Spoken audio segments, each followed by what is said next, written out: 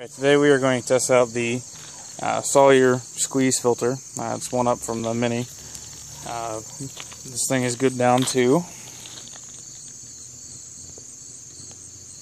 0.10 microns.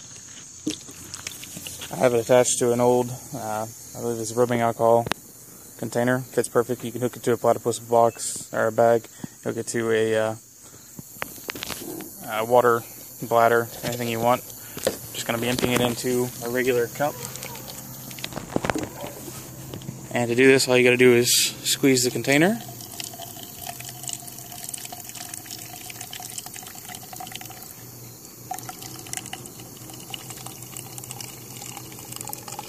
And you will have clean, filtered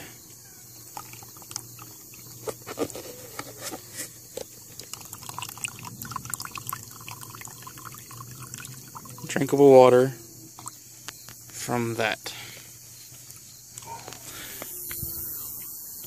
to that. Now let's see how it tastes. Pretty good.